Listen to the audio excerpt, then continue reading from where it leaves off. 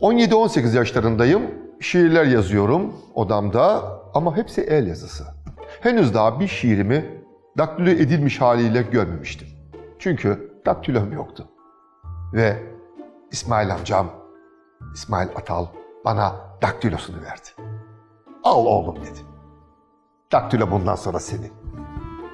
Nasıl keyifle getirdim onu evime. Şiirlerimi ilk kez daktilo ediyorum. Ve o akşam bir misafir geldi bize. Haydar Eyüboğlu. Biz ona Kara Haydar deriz. Kara Haydar Trabzon'un en iyi ozanlarından biridir. Çok iyi türkü söyler. Haydar amca bir geldi evimize 6 çocuğuyla beraber. Onlar salonda oturuyor, ben odamda şiirlerimi daktilo ediyorum. Haydar amcanın bir oğlu 6-7 yaşlarında odamın kapısını açtı, içeri girdi. Geldi, ellerini masaya dayadı, bana bakıyor. Belli, Trabzon'dan gelmiş. İlk kez daktilo görüyor. Ben 17-18 yaşındayım, daktiloyu ilk kez gördüm. O nereden görecek? Ben şiirlerimi daktilo ediyorum.